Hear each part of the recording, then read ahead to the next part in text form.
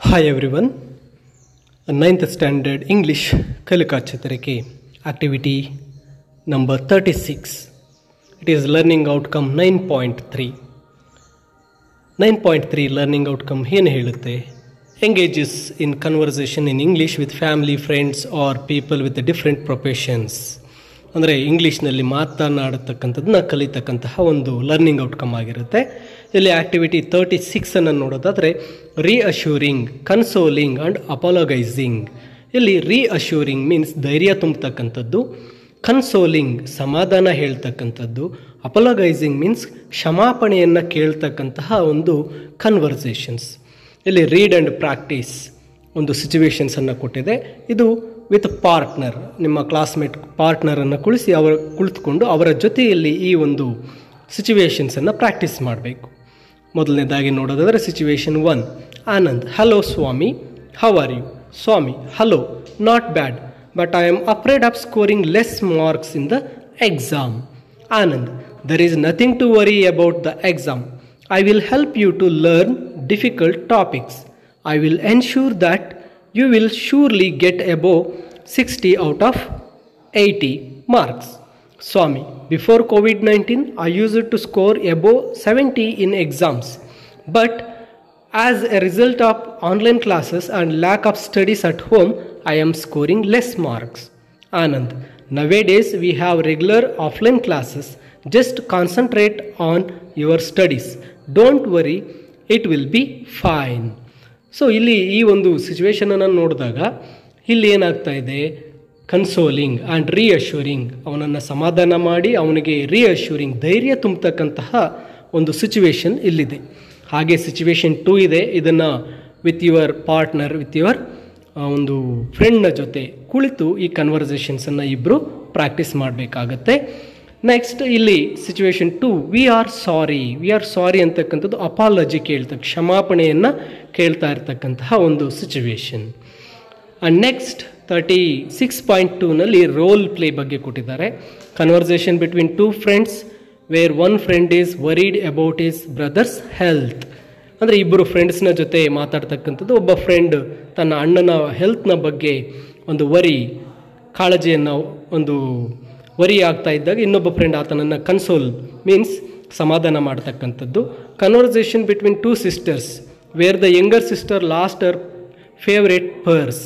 ಇಬ್ಬರು ಅಕ್ಕ ತಂಗಿಯರ ಮಧ್ಯೆ ಚಿಕ್ಕ ತಂಗಿ ಏನು ಮಾಡಿರ್ತಾಳೆ, ತನ್ನ ಫೇವ್ರೇಟ್ ಪರ್ಸನ್ನು ಕಳ್ಕೊಂಡಿದ್ದಾಗ ಹೇಗೆ ಸಮಾಧಾನ ಮಾಡ್ತಾರೆ ಅಂತ. And pretend you have done something wrong towards your partner, ಅಪಾಲಗೈಸ್ and give reasons for making the mistake. ನಿಮ್ಮ ಫ್ರೆಂಡ್ ಜೊತೆ ನೀವೇನೋ ತಪ್ಪು ಮಾಡಿದ್ದೀರಿ, ನಿಮ್ಮ ಫ್ರೆಂಡ್ ಜೊತೆ ನೀವು ಸಾರಿ ಕೇಳ್ತಕ್ಕಂಥ ಒಂದು ಕನ್ವರ್ಸೇಷನನ್ನು ಮಾಡಿ ಅಂತ. ಇಲ್ಲಿ ಪಾರ್ಟ್ನರ್, ನಿಮ್ಮ ಕ್ಲಾಸ್ಮೇಟ್ ಪಾರ್ಟ್ನರ್ ಜೊತೆ ಈ ರೀತಿಯ ಒಂದು ಕನ್ವರ್ಸೇಷನ್ಸನ್ನು ಮಾಡ್ತಾ ಒಂದು ರೋಲ್ ಪ್ಲೇ, ನಾಟಕದ ರೀತಿ ರೋಲ್ಸನ್ನು ಪ್ಲೇ ಮಾಡಬೇಕಾಗತ್ತೆ. ಆ್ಯಂಡ್ ನೆಕ್ಸ್ಟ್ ನೋಡೋದಾದರೆ activity 37 means learning outcome 9.3. It is reporting. engages in conversation in English with family, friends and with different professions. ಇದು engages in conversation ಮೀನ್ಸ್ ಮಾತುಕತೆಯಲ್ಲಿ ತೊಡಗಿರ್ತಕ್ಕಂಥ ಒಂದು ಲರ್ನಿಂಗ್ ಔಟ್ಕಮ್. ಕನ್ವರ್ಸೇಷನ್ ಸ್ಪೀಕಿಂಗನ್ನು ಕಲಿತಕ್ಕಂಥದ್ದು. ಇಲ್ಲಿ reporting ಅಂತಕ್ಕಂಥದ್ದು. What is reporting ಅಂದರೆ ಏನು ಅಂದರೆ ಒಂದು ಘಟನೆ ನಡೆದ ನಂತರ ಆ ಘಟನೆಯ ಬಗ್ಗೆ ವರದಿ ಹೇಳ್ತಕ್ಕಂಥದ್ದನ್ನು ರಿಪೋರ್ಟಿಂಗ್ ಅಂತೇಳಿ ಕರಿತೀವಿ. ರಿಪೋರ್ಟ್ ಅಂದರೆ ವರದಿ. ಒಂದು ಘಟನೆ ನಡೆದಾದ ಮೇಲೆ ಅದರ ಬಗ್ಗೆ ನಾವು ವರದಿ ಬರೀತಕ್ಕಂಥದ್ದು ರಿಪೋರ್ಟಿಂಗ್ ಆಗಿರುತ್ತೆ. ಈ ರಿಪೋರ್ಟಿಂಗ್ ಯಾವಾಗಲೂ ಸಹ ಪಾಸ್ಟ್ ಟೆನ್ಸಲ್ಲಿ ಇರುತ್ತೆ. ಸೊ ಇಲ್ಲಿ ಸಿಚುವೇಶನ್ಸನ್ನು ಕೊಟ್ಟಿದ್ದಾರೆ. Situation 1, are you Mustafa sons? ಅಲಾಡಿನ್, yes sir I am, but my father is dead. Stranger, this is indeed a sad news. I am your father's brother. Go and tell your mother. Aladdin went to his mother. Mother, there is a gentleman at the door. He says he is my uncle. Should I bring him in? ನೋಡಿ, ಈ ಸಿಚುವೇಶನನ್ನು ನೋಡಿ. ಅಲ್ಲೊಬ್ಬ stranger ಬಂದು ಅಲಾಡಿನ್ ಹುಡುಗನನ್ನು ಕೇಳ್ತಾ ಇದ್ದಾನೆ, ನೀನು ಮುಸ್ತಾಫನ ಮಗನ ಅಂತ. ಆ ಹುಡುಗ ಎಸ್, ಆದರೆ ನಮ್ಮಪ್ಪ ಸತ್ತೋಗಿದ್ದಾರೆ ಅಂತ ಹೇಳ್ತಾನೆ. ಅದಕ್ಕೆ ಸ್ಟ್ರೇಂಜರ್ ಹೇಳ್ತಾನೆ, this is sad news. I am your fathers brother, ನಾನು ನಿಮ್ಮ ತಂದೆಯ ತಮ್ಮ ಅಂತ ಹೇಳ್ತಾನೆ. ನಿಮ್ಮ ತಾಯಿಗೆ ಹೋಗಿ ಹೇಳು ಅಂತ ಹೇಳಿದಾಗ ಅಲಾಡಿನ್ ತಾಯಿಯ ಬಳಿ ಹೋಗಿ ಹೇಳ್ತಾನೆ, ಒಬ್ಬ ಜೆಂಟಲ್ಮ್ಯಾನ್ ಬಂದಿದ್ದಾರೆ, he is saying that he is my uncle. ಅವ್ರು ಹೇಳ್ತಾ ಇದ್ದಾರೆ ಆತ ನನ್ನ ಚಿಕ್ಕಪ್ಪ ಅಂತ ಹೇಳ್ತಾ ಇದ್ದಾರೆ. ಶುಡ್ ಐ ಬ್ರಿಂಗ್ ಇಮ್ ಇನ್, ನಾನು ಅವರನ್ನು ಒಳಗೆ ಕರ್ಕೊಂಡು ಬರಲಾ ಅಂತ ಮೊದಲನೇ ಸಿಚುವೇಶನ್. ಇದನ್ನು ರಿಪೋರ್ಟಿಂಗ್ ಮಾಡಬೇಕಾದ್ರೆ ಹೇಗೆ ಮಾಡಬೇಕು? See here it is given. Fill in the blanks in the paragraphs using the praises given. ಇಲ್ಲಿ ಕೆಳಗೆ ಕೊಟ್ಟಿರ್ತಕ್ಕಂತಹ ಈ ಪ್ಯಾರಾಗ್ರಾಫ್ಗೆ ಈ ಮೇಲಿನ ವಾಕ್ಯಗಳನ್ನು, ಸರಿಯಾದ ವಾಕ್ಯಗಳನ್ನು ಜೋಡಿಸಿ ಅದನ್ನು ಅರ್ಥಪೂರ್ಣವಾಗಿ ಮಾಡಬೇಕು. ಆದರೆ ಇದು ಡೈರೆಕ್ಟ್ ಆ್ಯಂಡ್ ಇಂಡೈರೆಕ್ಟ್ ಸ್ಪೀಚ್ನ ಒಂದು ಆ್ಯಕ್ಟಿವಿಟಿ ಆಗಿರುತ್ತೆ. ಈ ಡೈರೆಕ್ಟ್ ಮತ್ತು ಇಂಡೈರೆಕ್ಟ್ ಸ್ಪೀಚ್ ಹೇಗೆ ಮಾಡಬೇಕು ಅಂತಕ್ಕಂತಹ ಒಂದು ವಿಡಿಯೋಗಳನ್ನು ಈ ಡಿಸ್ಕ್ರಿಪ್ಷನ್ನಲ್ಲಿ ಲಿಂಕ್ಗಳನ್ನು ಕೊಟ್ಟಿರ್ತಾನೆ. ಅದನ್ನು ಅರ್ಥ ಮಾಡಿಕೊಂಡಲ್ಲಿ ನೀವು ಇದನ್ನು ತುಂಬ ಸರಳವಾಗಿ ಮಾಡಬಹುದಾಗಿರುತ್ತೆ. ಅಲಾಡಿನ್ mate A stranger who asked him. ಮೇಲೆ ಕೊಟ್ಟಿರ್ತಕ್ಕಂಥ ಸಿಚುವೇಶನನ್ನು ನೋಡಿ ಅಲ್ಲಿ ಸ್ಟ್ರೇಂಜರ್ ಅಲಾಡಿನನ್ನು ಏನಂತ ಕೇಳ್ತಾರೆ? ಇಫ್ ಈ ವಾಸ್ ಮುಸ್ತಾಫಾಸ್ ಸನ್, ಅವರು ಮುಸ್ತಾಫಾನ ಸನ್ನ ಅಂತ ಕೇಳ್ತಾನೆ.